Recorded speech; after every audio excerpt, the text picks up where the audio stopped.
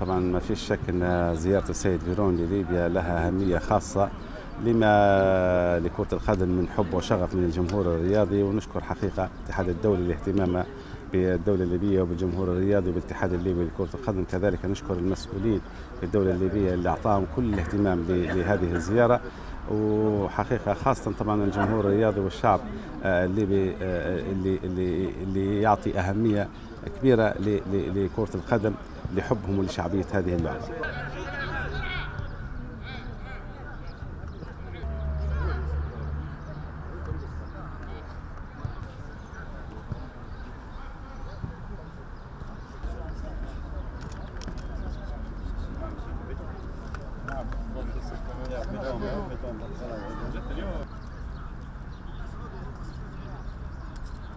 Thank you, gentlemen, because there is no ladies here, gentlemen.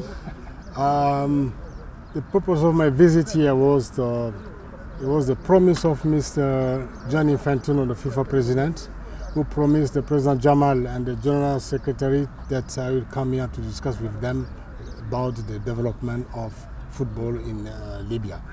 And my presence here is showing the support of the FIFA president toward the football family in Libya. My presence here is showing that, to demonstrate that football still playing in Libya despite the difficulty encountered by this country. So we have to congratulate the football family in Libya. Despite the difficulties encountered, football is still playing.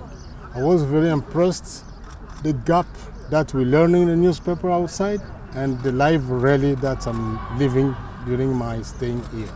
So I see the people are very enjoying football, and the life is good here, and the food is good also. So I was a good surprise to meet with the president of the country.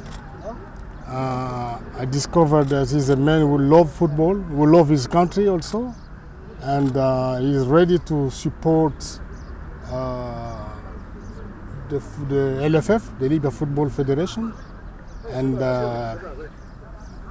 as I mentioned to you before, my presence here is the kickoff of the process to see how to bring international football matches in Libya.